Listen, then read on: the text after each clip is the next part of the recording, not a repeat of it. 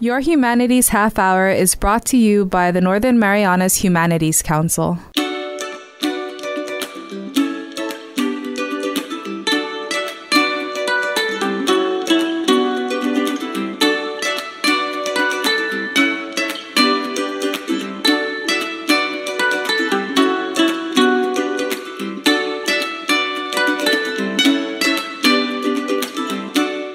Hafidades and Tiro, welcome to Your Humanities Half Hour. I'm Catherine Perry, and today we're sitting down with a couple representatives from the Northern Marianas Protection and Advocacy Systems, Inc., also known as NMPOSSE to most people.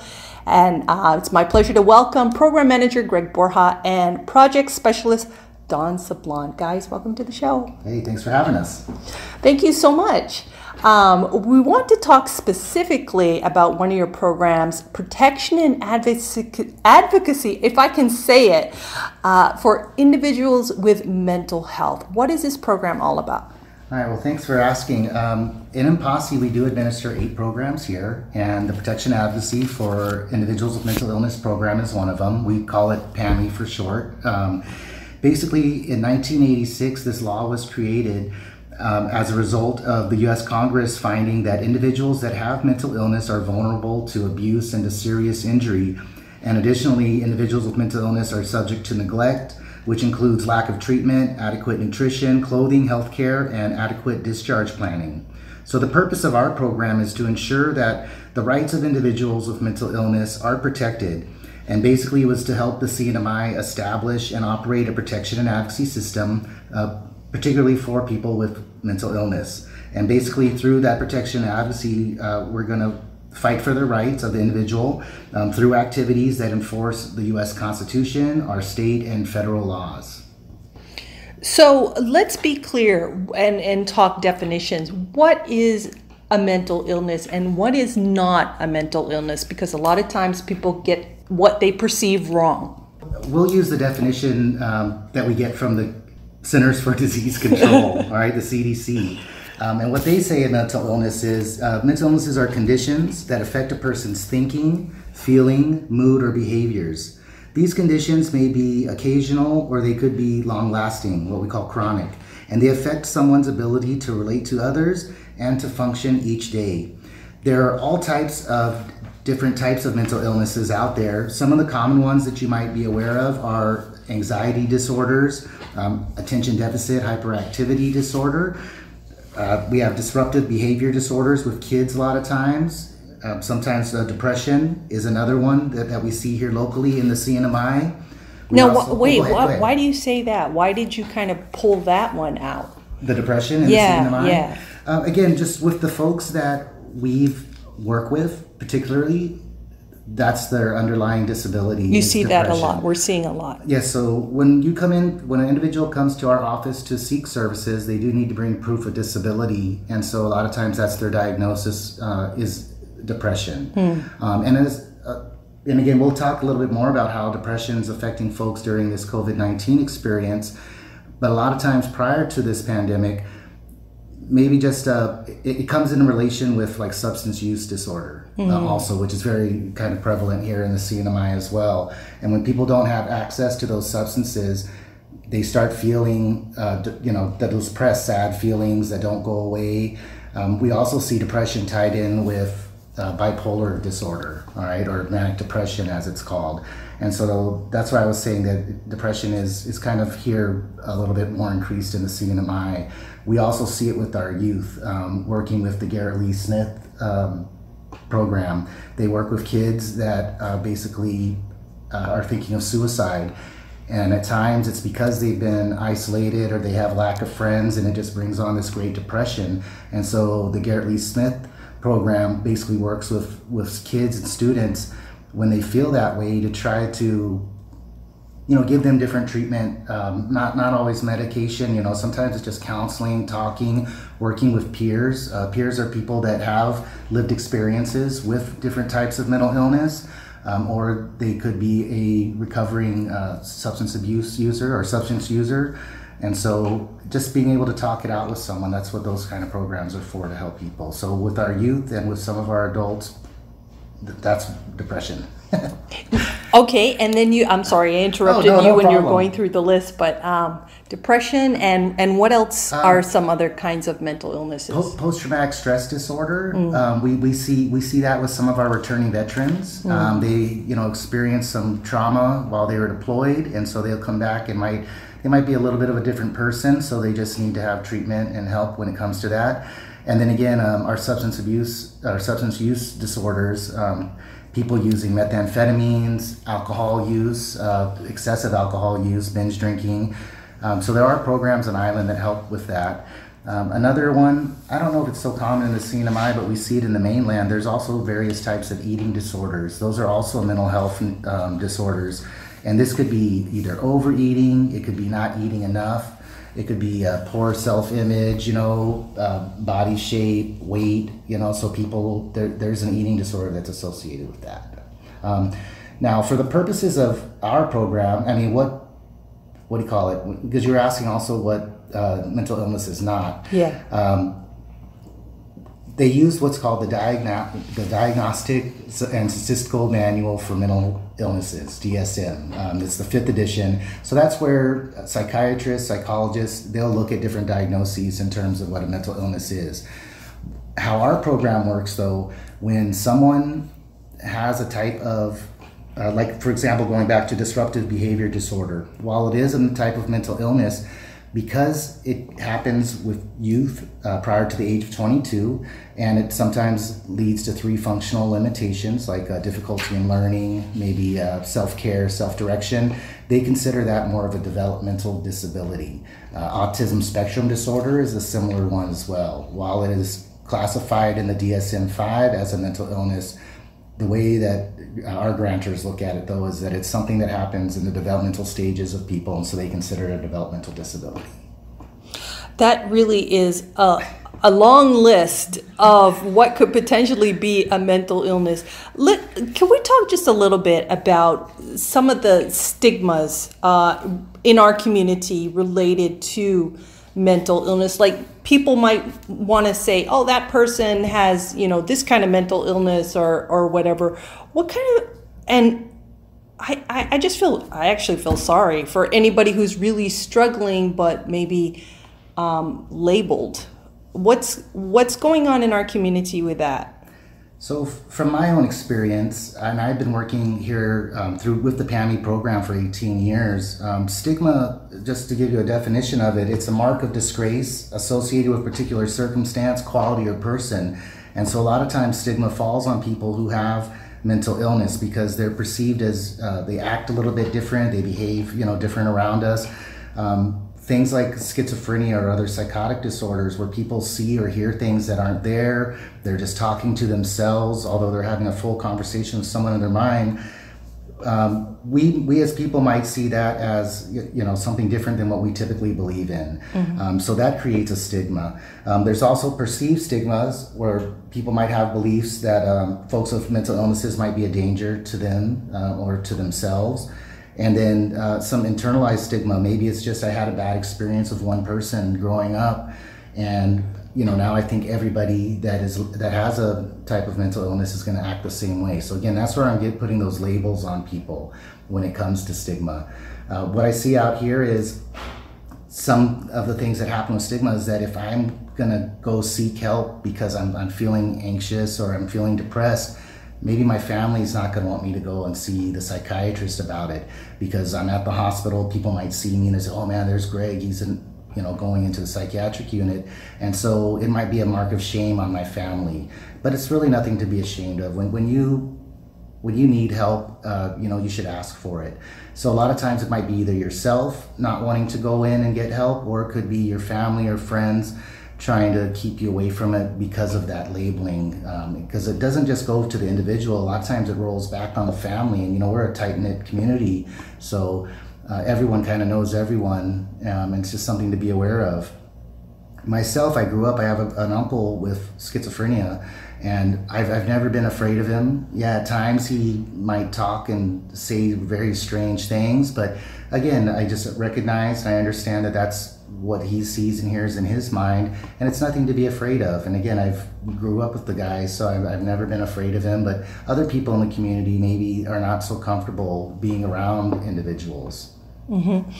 It's just, I think, if you're human, you need help at some point. That's the way I look at it. And whether it be, like you said, a psychiatrist or a religious leader or a elder that you look up to who can help you kind of find your grounding. I think we can all relate to needing somebody to give us guidance at some point. Maybe some of us just need more guidance than others, but we can all relate, I think. Yes, and thank you for bringing that up about our religious leaders, because those are an untapped resource here in our community. And again, people feel very open when they speak to their priest or their pastor or what have you. So, and again, I myself, I work with folks, my peers, people that have the same experience as me, because they know where I'm coming from. So again, it's just tapping into those resources, really beneficial to anyone involved that needs mental health care. Now, you mentioned a little bit earlier about COVID-19. I can imagine that some people, well, I mean, you don't have to imagine it. You see people fearful. Not everybody's fearful, but some people are more fearful than others. How does a situation like this relate to mental illness? So just over the past few months, Mental Health America did research on how many increase of anxiety and depression during the pandemic, right? And so the most important thing that they went out telling people is that every concern is valid. So if you're scared to go out, you don't want to wear your mask, or you're too scared to go to the hospital to get help, even if you are feeling sick, it's because of all of that fear. And fear again comes with mental illness and mental health, right? You're trying to get help, but then at the same time you're fearful of, again, the stigma or getting labeled as, oh, she's crazy because she's getting help, because it's just a virus, right? Everyone at first was like, it's nothing to be worried about, it's just something that the media's playing us with. But then now it's how many months into it, and everyone's has built up all this fear and anxiety regarding the coronavirus. And actually 88,000 people have increased labeled in depression and anxiety throughout self-screening through Mental Health America. And a majority of those issues come from isolation and loneliness. So that was the biggest topic that they picked up on during this pandemic, when everybody was self-quarantining and avoiding people. Loneliness actually became one of the biggest issues that they found. They said that loneliness is more dangerous than smoking cigarettes and obesity. So that's one of the things that made me more aware about, maybe I do need to reach out to other people, even if it's just through messaging or something like that. Mm. You know, another thing that I noticed in my life was with all of the protests that are happening in the United States with the Black Lives Matter movement. And of course, it comes up on your YouTube feed, so it's always there. You click on, and I realized I was getting kind of depression, may be too strong, but I was feeling down. Fortunately, I recognized it, and I was able to tell myself, okay, I'm going to consciously not click on this so much. Greg, you were mentioning before the show, trauma also can relate to your mental health and mental illness. Yes, what we've learned is that there's a thing called vicarious trauma. Although the trauma is not happening for you yourself, but if you're observing it, either in real life or, like you said, on YouTube, you're seeing those problems happening every day. It's gonna weigh on you after a while. People may not really realize it, but we see it a lot, like with our folks that are in EMT, for example, that are always reporting to like car crashes, things like that. And seeing those kinds of things on a daily basis might be hard for someone who's not trained like an EMT person is. You know, they get specific training in terms of how to see and work with those folks. But us, you know, again, maybe we don't know how to react correctly to those feelings we're having, seeing these things on the news in terms of the rioting, the looting. Because again, not just depression, but I get bouts of like anger, I feel, you know, about what's going on in the world. And there's just positive ways that we can try to deal with those behaviors, or negative ways for those feelings that we have in ourselves. So It's all about self-care. So let me ask you a personal question. Are you conscious? Do you make conscious decisions about what you consume through your social media or your YouTube? I mean, being in this profession, do you find yourself monitoring yourself, or how does that work for you guys?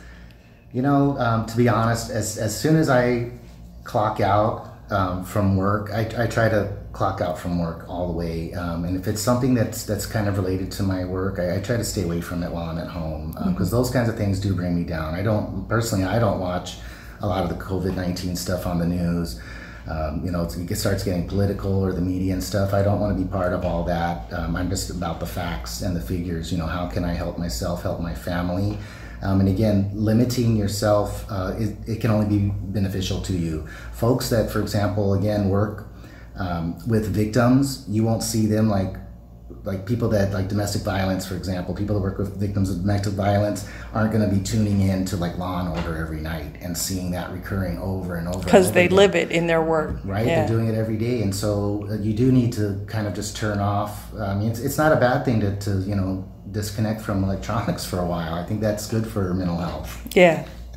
Yeah, for me, self-awareness and how I become conscious about what I'm looking at. So I'm a project specialist, right? So I'm always trying to find new ways to do outreach, new ways to connect with my peers and everybody else regarding mental health and all of that. And one of the things I realized, especially the last few months, is that these things do take a toll on me. So I practice in my self-help toolbox. One of the things is self-awareness. I know when to turn off. I know when to put my phone away, or to shut everybody off and just take care of myself, because that's the most important thing, is to take care of yourself. Because when you're not able to get help immediately, the only person there to help you out is yourself. So that's the most important thing I take care of. And that's a great segue, by the way. When we come back, I'm going to ask you if you guys could share some suggestions on how we can individually help maintain good health. How's that sound?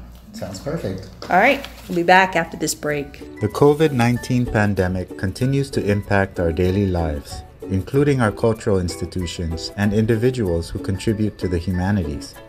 The Northern Marianas Humanities Council is pleased to announce a new grant program so who's to going to respond answer to the first needs of nonprofit on suggestion organizations skills and individual participants pointers? in the Okay. humanities who need support through this difficult time. Okay. The COVID-19 relief grant provides all right. up to $15,000 to eligible organizations and up to $10,000 to eligible individuals. Visit the Northern Marianas Humanities Council website at www.nhcouncil.org/COVID-19 to learn more about this opportunity for relief.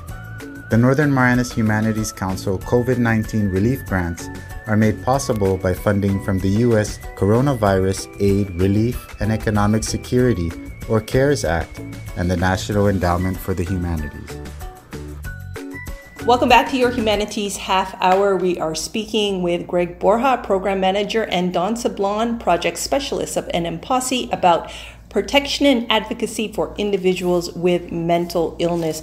Don, can you give us some practical ways that every individual can help maintain better mental health?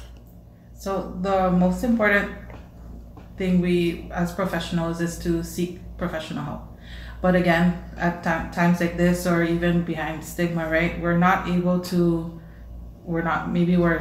fearful to go get professional help. So some of the things I've learned in my time here at Advocacy is to find self-help or self-coping skills to help get through the day, I guess I like to say it, to help get through your day. So during Mental Health Awareness Month last month, last month, they focused on tools to thrive, or ways that we can pack in our toolbox for us to help get through those tough times. I like that, because everyone needs a toolbox. Yeah. Go ahead. So one of the most important thing that they said is to own your feelings. So to accept that, okay, I'm going through something right now and I need help.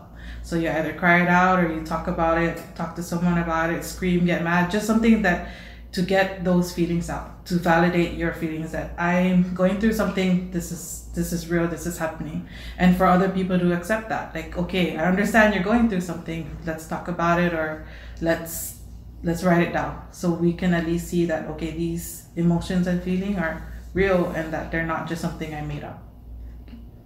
So there's a lot of resources here on island. There's the community guidance center, there's the hospital, the psychiatrist at the hospital, and there's also online help where you can just reach a friend if you're not able to, if you're too fearful to reach professional help, right? And then another tool they focused on is finding positives. It doesn't mean always smiling or trying to be so happy with everything, right? But it's practicing self-gratitude. Okay, even though I'm going through this, at least I have this, right? At least I could get out of bed this morning and walk on my own 2 feet. Yeah. It's hard to focus on that, but at the same time, it's something that we need to consciously take in every day. Attitude of gratitude. Yeah. There you go. And then there's also connecting with others. So that's especially during the pandemic, right? It's hard to go out and socialize the way we used to. Here in the islands, we're always out, always connecting with others, always socializing. But then when the pandemic hit and we were forced to not do any of those things, it became harder. And we saw that with the increase of mental health needs. But connecting with others is one of the things that you can do just with your phone, just by yourself with your phone, right? You can message somebody and say, hey, how are you doing? You don't even need to mention any of the trauma that you've experienced. Just talking to somebody about regular, everyday things will help. And then you can also eliminate toxic influences. So, we have those certain family members or certain people or certain, like social media, for example, where there's constant negative things that's happening. We can limit the contact with that or completely get rid of it altogether. So for me, I always delete a lot of things from my social media feed. I don't want to see this, delete. I don't want to deal with anything, I'm going to delete it. Like those constant emails you get, right, regarding updates and updates and updates. I said, no, I don't wanna see any of that, so I delete it. It's called mute notification. Yeah. Mute group. Yeah. And then there's also creating healthy routines. That's during the pandemic, we needed to change everything up, right? So from the way we get up to go to work, instead of going to work, physically going to work, we had to stay home. So one of those things is to create new routines, and on average it takes about 66 days, and I think we're just about there. So those new routines, we just need to continue practicing. So, and then also add in buffers where when you're creating a routine, add a buffer where just in case this doesn't happen, just in case there's another emergency that happens, your routine won't be completely thrown off like it did with the corona. All good advice there. And I want to ask, this may be kind of a broad question. I almost feel like we could do a whole nother show on this, but let's look now from the perspective of people around the person who may have a mental illness or who does have a mental illness. Can you give us the highlights of what family members, friends, colleagues, employers should be aware of related to mental illness? What you want to do, I guess, as a family member, because I have my own kids. They're in the mainland, some of them, and they call me, kind of like Don's saying, they're reaching out, and so they contact me quite often, and it's just being supportive of their needs. Sometimes it's just good to just be there to listen. Don't compare what you're experiencing here on Saipan to what's happening on Guam or something like that. Just give them the opportunity to talk. Because a lot of times that's basically what they need, is they just want to let it out or vent, just so that they can feel some kind of support or help. As a family member, that's my biggest thing is just trying to create that support system for them. And if I don't have all the answers, I'll try to connect them to other resources.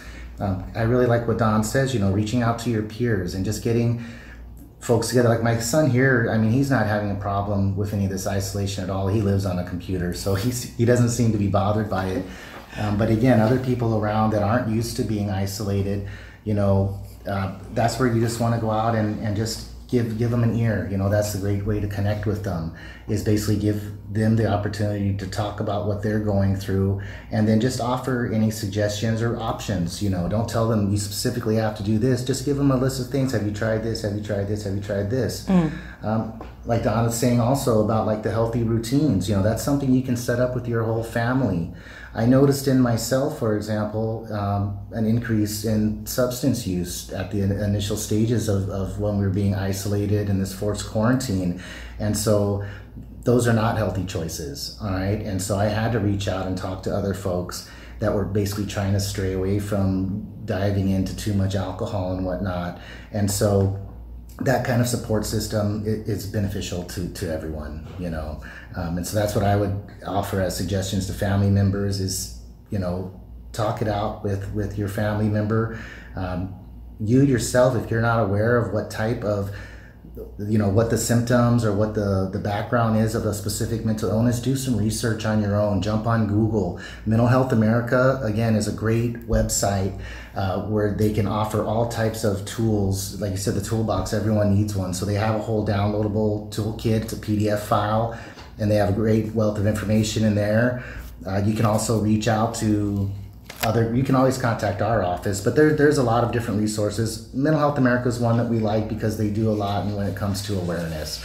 The Center for Disease Control, again, statistics and data driven, but again, they offer a lot of great awareness on their website, especially about specific types of mental illness. So as a family member, get to know what your family member is going through, because maybe that's the first step, is gaining that understanding for yourself will also help them. I think it would be responsible for us, before I give you time for closing thoughts, to just highlight when a person, or what a person might experience when they know, like, I really need to seek professional help at this point and not try to solve this problem on my own. Can you give us a few points on that? Basically, one of the things I can offer in terms of some options is, if you've tried all the self-care that you can, if you tried talking to family members and you're just still not feeling well, that's where you do want to reach out for professional help. And again, I have specific people that I know at the Community Guidance Center, for example, because again, they're my peers, they've been through the similar experience I have, and it's easy for me to talk to them. And so that's one way. I guess just trying to reach out to the psychiatric unit or do a walk-in at the family care clinic to meet with one of our psychiatrists here on island. And again, just don't be ashamed to go in there and seek that help. Keep your head up when you're going in there asking for help, because it's just going to make your life a little easier. And if you have your family with you, maybe your family will be a little bit more understanding of what you're going through. Don, you have some additional on? Yeah, so CGC is part of CHC, right? But they have the wellness clinic for adults who need adult counseling, especially if they experience trauma. Their numbers can be reached at 323-6560 or 61. And then for youth, you can contact Systems of Care or the Garrett Lee Smith. For Garrett Lee Smith, it's 664-LIFE or LIVE or 5433-5483. And again, if you're experiencing an immediate emergency and you feel unsafe for yourself or unsafe for others around you, you can call 911, go to the emergency room, and they can get you the immediate help you need. Well, I want to thank you both for making time to talk about this important topic today, and also for the work you do. Obviously, this is a very important work for our community, so thank you. Any final thoughts before we go? Well, I'll just, I guess, throw it in some information a little bit about our office. If you are, because this is one I heard just recently from some of the folks who are like in quarantine, for example. You have to go there from 7 to 14 days, and again, you do have mental health professional, or maybe not mental health professionals on site, but you have health professionals.